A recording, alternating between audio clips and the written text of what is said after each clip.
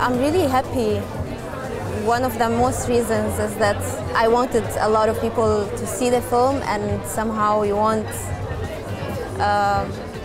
to know that people got the film and that it touched them and it moved them, and this what made me feel really honored.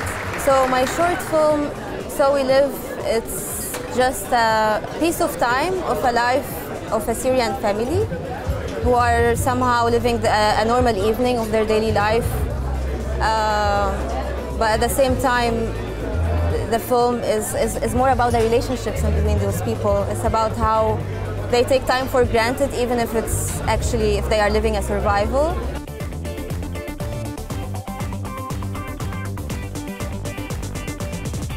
For this film, I won 2 other prizes for this one. But not as big as this one. I mean, this is the best one. Before I started writing it, I said I don't want any dialogue in the film. I want to go back to cinema how it was made. It was storytelling with only images. No dialogue will fit into my film.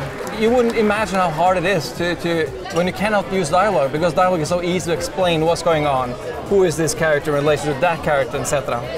But when you only have an actor and images, it's hard.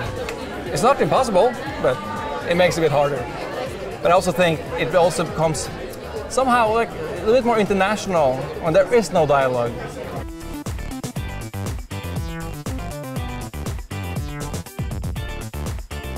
Moi c'est Valéry, donc j'étais étudiant à l'INSAS. Alors le film que j'ai fait c'est Titan, pas Titane, Titan. C'est un hasard, voilà, pas de bol. Donc c'était un film sur un jeune garçon donc, qui va réaliser un rituel d'intégration dans une petite bande dans le pays noir qui est le Hainaut.